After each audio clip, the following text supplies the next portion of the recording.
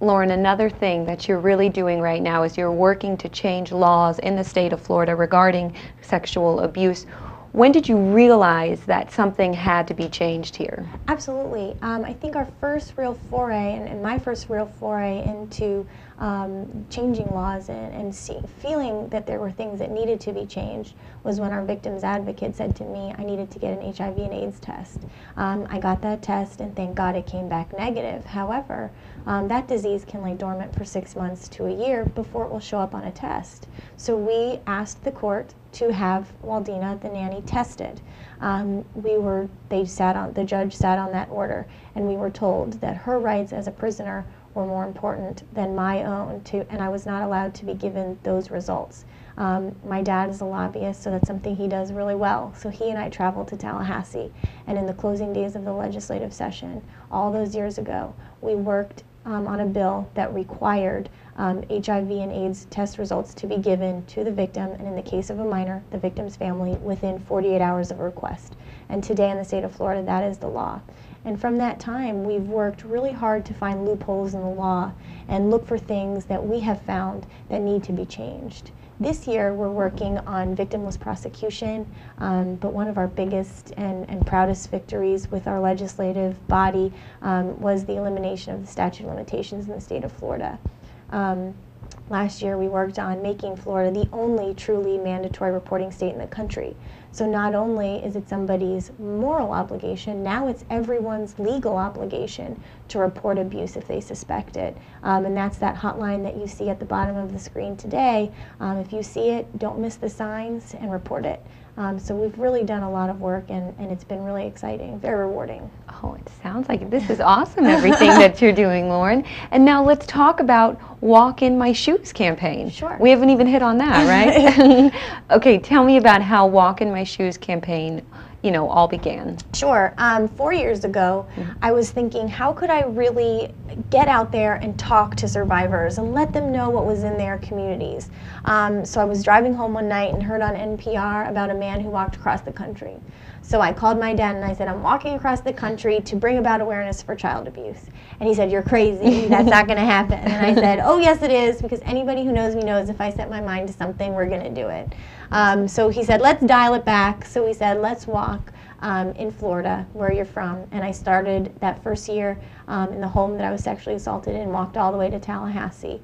And from that time and from that year, we have grown every year exponentially in the people that have walked with us and the miles that we have done. That first year was only 500 miles. Now we're up to 1,500 miles. During the time of our walk, we have over 55 different events for people throughout the state to be involved with, to bring about that awareness and to connect people with services and to provide that hope, healing, and recovery all along the way, every step of the way. So awesome. And now who is joining you on the walk, Lauren? We have a fabulous walk team, just some incredible people who have really been so wonderful. You can find them on our website, and I would ask everybody to check out the website. You can watch us walking live, see pictures from our kickoff back in Tuesday, track us all the way along the way.